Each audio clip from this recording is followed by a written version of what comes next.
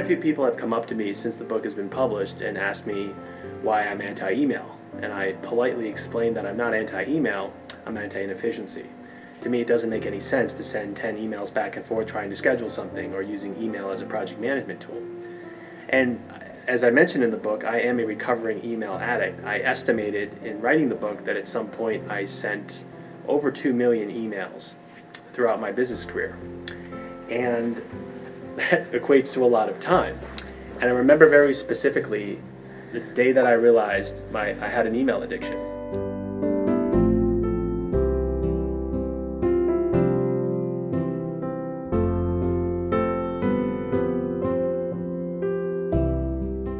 I was working on a project in upstate New York, migrating a company from one system to another.